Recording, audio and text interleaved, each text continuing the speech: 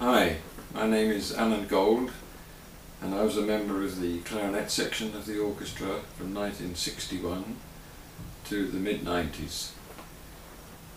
During that time, of course, we had many great occasions, great conductors, great soloists, many happy things to look back on, but I don't think anything really ever quite compared to that first year I had in the orchestra when Stravinsky came to conduct us.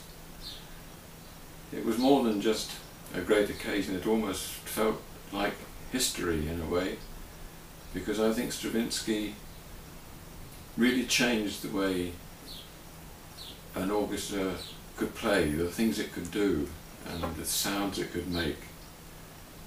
And it was an immense experience to actually play his music with him conducting it.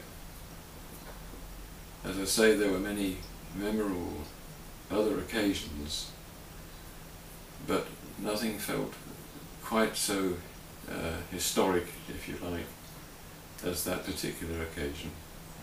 I would just like to wish the orchestra every success in the future. Its first 70 years it has grown enormously, and I'm sure it will continue to do so. Thank you.